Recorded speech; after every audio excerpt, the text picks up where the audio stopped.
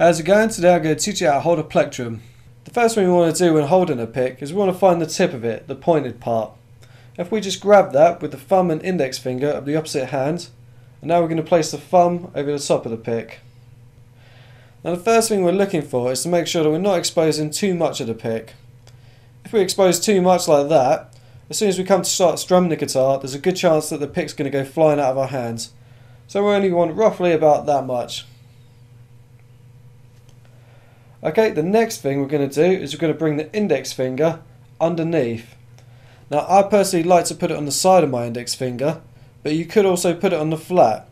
Experiment with both of those and see what feels comfortable to you. They're both right, it's just whatever feels comfortable to you. Now the next thing, we want to look at the thumb. We want to make sure we try and keep this straight like that. We don't want any extremes like doing it like that, bent that way, and we don't want to bend it too much that way.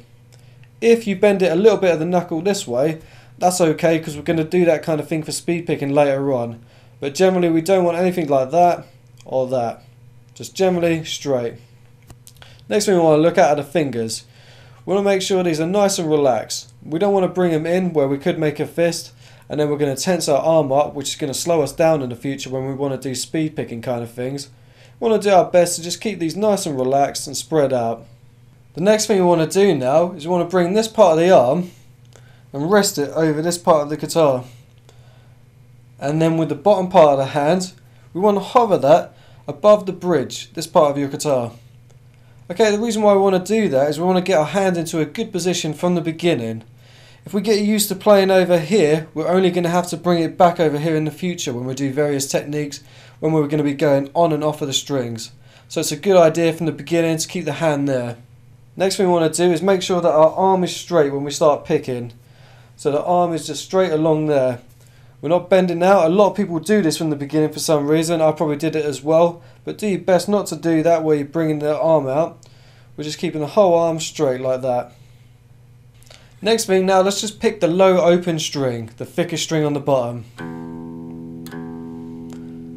Now what we're doing is we're picking from the wrist.